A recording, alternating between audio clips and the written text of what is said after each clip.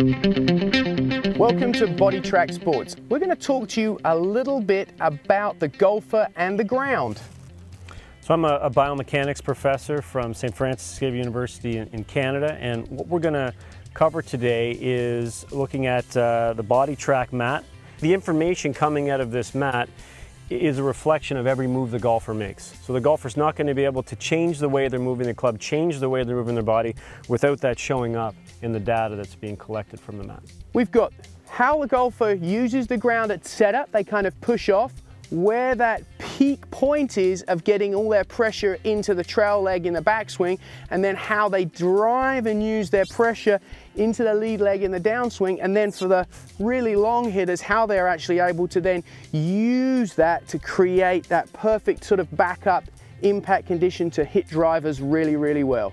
That's right, so that's a good overall generalization of how you can expect to relate the movement of the golfer to a center pressure trip.